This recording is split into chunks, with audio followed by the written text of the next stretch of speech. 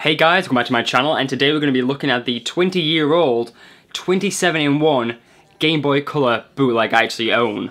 So the weird thing about this actual game cartridge is that there's 27 actual game ROMs in one cartridge.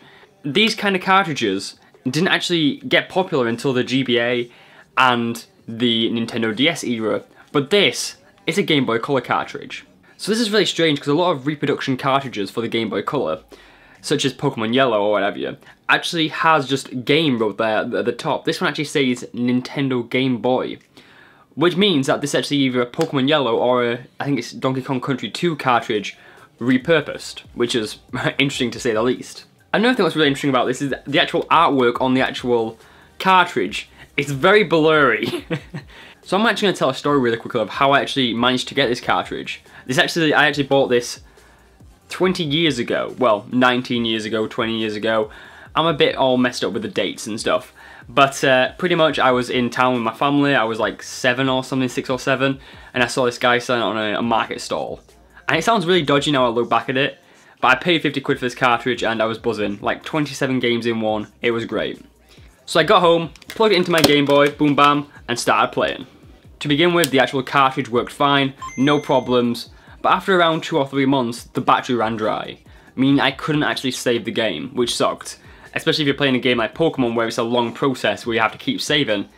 It really did make me feel a bit rubbish. I spent this much money on something when it doesn't save. A lot of the actual ROMs on this cartridge is actually the legit game, it all works fine. But it's just annoying that I can't save on certain games such as Pokemon. All the games runs fine from what I remember. I haven't tried it out in over, I think it was like 10 years ago the last time I tried this. So this is going to be exciting. I'm actually going to be playing this on my Game Boy SP, which I recently picked up for £1. Yeah, I picked up a Game Boy SP up for £1. It was weird because it was all damaged. The actual bottom of it was damaged, but now I kind of fixed it a little bit. So I actually own 2 Game Boy Advanced SPs, which are right here. In this video I'm going to be using this one, mainly just because it's a better quality. It's not as damaged as my original. So yeah, I'm going to be trying this one out, and let's dive into it. So let's get this loaded up. Oh, I miss that sound, I really do. So here we go, here's our list of all our games. Pokemon Gold, Silver, Yellow, Red, Addams Family 2, okay, Daffy Duck. As you can see, like a lot of the logos at the bottom are actually in Japanese. I actually didn't notice that going up.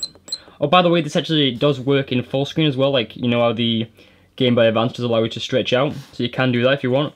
I think it was a bit ugly, to be honest, so we're going to go back into that there. Okay, let's try Pokemon Gold, because I love a bit of Pokemon Gold. Okay. So it's going to look like a Nintendo Game Boy, it looks like. And let's see what we got here. Pokemon World? That doesn't seem right. But the intro is starting like Pokemon Gold. Pikachu Presents? What? Isn't it Game Freak normally? Okay, that seems a bit interesting, doesn't it? Skip. So it's Pokemon Gold, Pocket Monsters, Pikachu Inc. I think this is a Japanese game, to be honest. I do. I'm going to turn the volume down a bit. Okay, let's get into this. I'm not going to lie, the more I look into it, I think it's actually a fan-made remake. Or it's some kind of thing, like, the text doesn't seem right here. Pokemon, it just doesn't seem right. And I don't know if it's just me who thinks that, but it's just like how he's speaking in bold capital letters. It doesn't normally happen like that. See, even the word Pokemon's a bit dodgy. I don't know, it just seems a bit odd to me. So far it seems fine, but it's just the intro seems a bit dodgy. Like the whole, text. Wait, what? What the hell? UT Shugui is looking for you. Who the hell is that? Okay. I feel like the game is actually Pokemon Gold, but I think it's a fan translation. So it looks like it is actually Pokemon Gold, but it's done a bit differently. So that's pretty interesting, isn't it? I don't know what's happening there, but that's fine, So I want to see if the Pokemon names are actually different. Okay, let's have a look here now then. Okay, we've got Cyndaquil. Fire Pokemon Hidona. Okay, this is definitely some kind of translation. It has to be. And it's Totodile. Let's have a look what it says about Totodile. Okay. Water Pokemon Wanin. Is that okay? Take your time. Pick carefully. Okay, and what's the last one? Let's see what Chikorita is named. I love if this is actually correct. Grass Pokemon Chico. Okay, nice to know. So this is definitely a fan translation at least. I actually never realised it when I was going up because I didn't really read the text, but now I'm going to actually switch over to Pokemon Red. Because, like, that is an older game. So I'm really curious. So let's actually turn it back on and off. Game Boy there. I honestly miss that so much in these generations of games. Okay, Pokemon Red. Let's try it out. So Pokemon Red is a well-known game, isn't it? It really is. So it's actually published by Game Freak, so this is actually the legit version. It's not something dodgy. I'm wondering if I got this cartridge before the actual EU version of Pokemon Gold and Silver came out. I'm thinking that's the case. Okay, let's have a look here. Pokemon Edition Roger. Okay, this is definitely a, is that Spanish maybe? I think it is. Can we change it? So that's fast, animations, and back. So it looks like we've got a Spanish version of Pokemon Red here. Oh, hola! Yeah, great. That's very interesting. Like, the fact that this game actually is not English is interesting. Like, don't get me wrong, you can easily beat Pokemon without reading the text, but that's still very interesting how they managed to publish a game in non-English. Like, I love how Ash is still there. There's Ash, Rojo, and Jamie. Okay, we'll name it Jamie. Interesting. Very, very interesting. So I'm actually not going to spend time looking into this ROM because I already know it's going to be in Spanish throughout. So I'm going to try 2 or 3 more ROMs just to see how they look because I'm interested in it. I know what Hugo is. Tarzan, I like a bit of Tarzan. I wonder if it's Disney's Tarzan. I'm really interested, like, how did they actually do this? Licensed by Nintendo. Okay, Game Tech presents. Okay, great. I'm not gonna lie, the music here. Oh my god, what the hell is with Tarzan? 1994. So this is obviously a Game Boy original game. It's gonna be black and white, isn't it? Oh, it's nice actually colour. Okay, we can jump, we can fire stuff. It looks English. Okay, I'm not gonna lie, playing this through a viewfinder on a camera is not ideal. Okay, so also we've got a certain amount of ammo. Yeah, no, do we not? Okay, we don't. I don't know what we're meant to do here, but to be honest, this game seems to be running pretty fine. It's not really that much of a known game, though.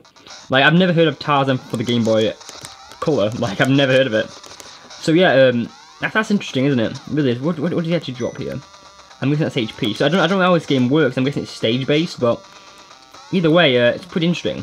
One thing to be aware of with this actual cartridge, though, I'll reboot it to show you guys this, is that a lot of, like, cartridges like this, there is only a certain amount of games, but in this, there actually is 27 games in one. As you see, there's Crystal Quest, there's NFL Football, Dragon Slayer. Oh, I'm really curious about Dragon Slayer.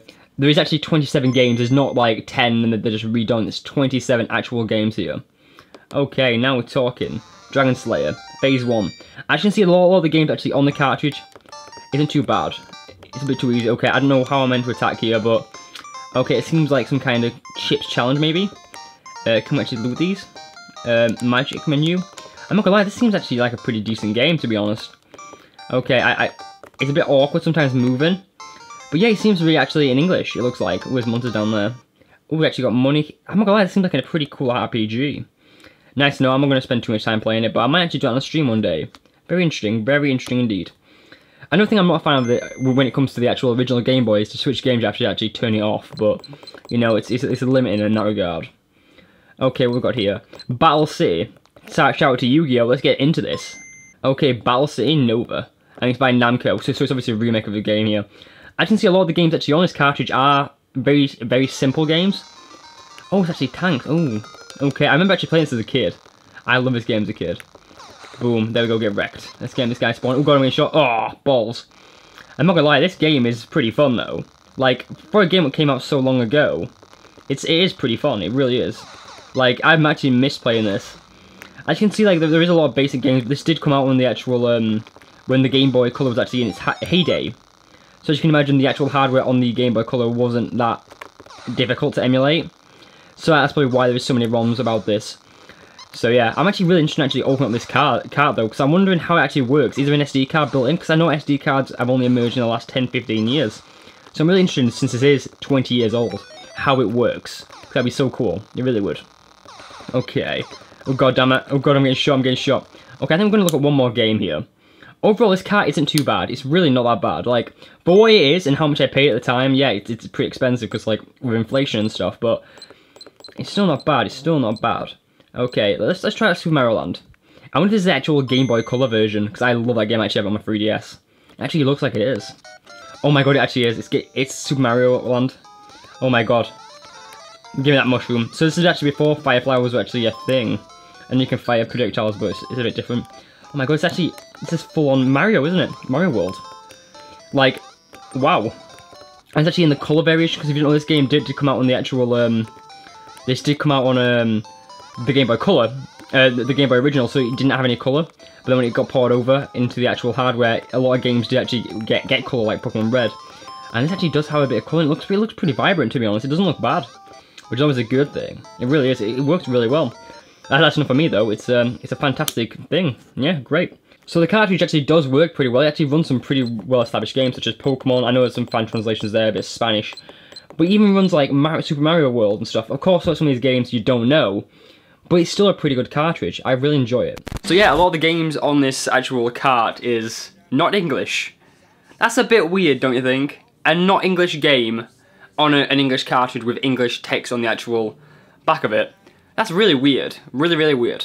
And to be honest, that could be because it's been loaded on Spanish ROMs or a different like region ROM. I don't know. But I'm wanting to take this cartridge apart. So what I want to do is I want you guys to either leave a like or a comment below saying if you want me to take this apart and actually try to repair the battery. I've actually never taken apart a Game Boy Color or a Game Boy Advance cartridge. If you guys want to see me do that, tell me below, because I kind of want to do it.